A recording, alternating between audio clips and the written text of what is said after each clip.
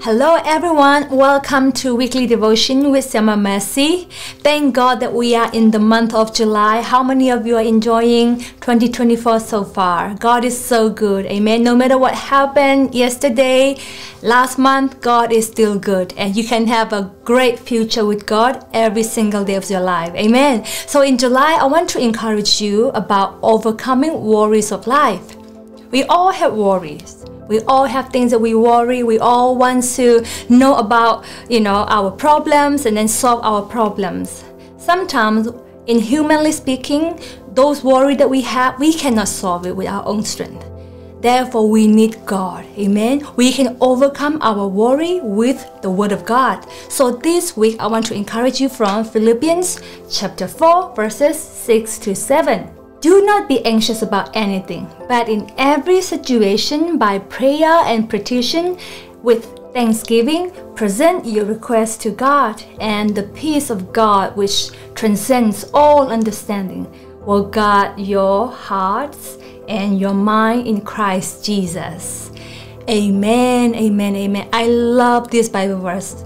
Every time I have worry, I remember this Bible verse. That's why I want you to remember and memorize this Bible verse in your heart, so that when worry comes to you, you will know how to deal your worry with the Word of God.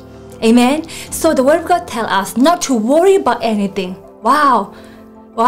It is so hard, isn't it? Sometimes, when someone tells you, don't worry, but you have things that you need to accomplish. You have things that you need to do, but you worry. So worry can be a good thing that can push you to do good things. But if worries take over your life, that you don't want to do anything, then that is a problem.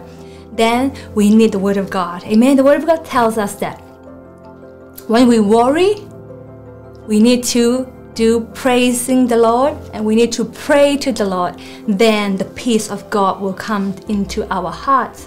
So I want to encourage you, when worry comes, give thanks to the Lord for everything. Amen. When worry comes to your life, pray about it.